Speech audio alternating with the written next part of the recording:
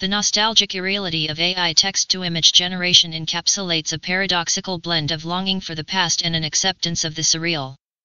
It's a journey into the uncanny valley, where the familiar and the strange intertwine, evoking emotions of both comfort and unease.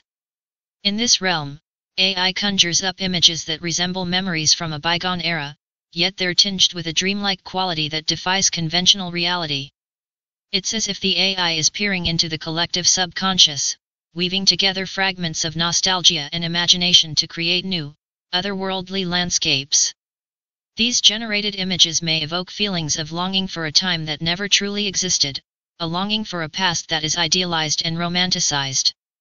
They may also provoke a sense of wonder and curiosity, inviting viewers to explore the boundaries between reality and fiction, memory and imagination.